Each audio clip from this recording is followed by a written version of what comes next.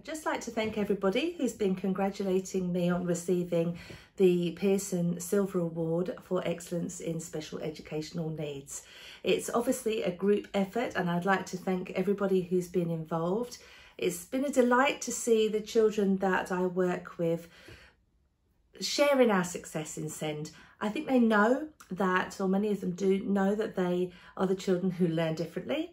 They are the children who have to do something extra and that something extra is done for, and that this award is about just that, and it is about them as well as it is about the staff.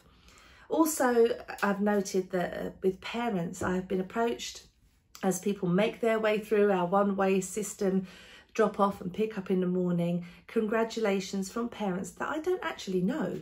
So obviously the parents that I work with have been congratulating me, but there have been other parents going out of their way to make a comment. And I wonder, actually, there's so much taboo around your child having a special need that this is helping, that the award helps to break that down, and that there are friends and family members of families that we have helped that feel that this is their opportunity to publicly show that they're aware of that.